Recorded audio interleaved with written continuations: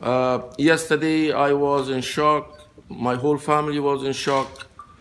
And I didn't know what I was saying. If I said anything, I apologize for that. Anything that I made a mistake, if I recall it. I wish this was good news and happy news. But as a father, I don't want any father to go through what we are going through. I don't approve what he did. What he did was completely an act of terrorist. He had in the house, United States is my house.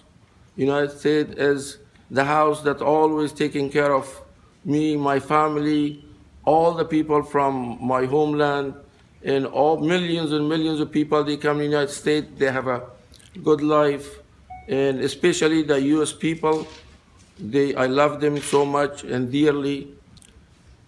I condemn what he did.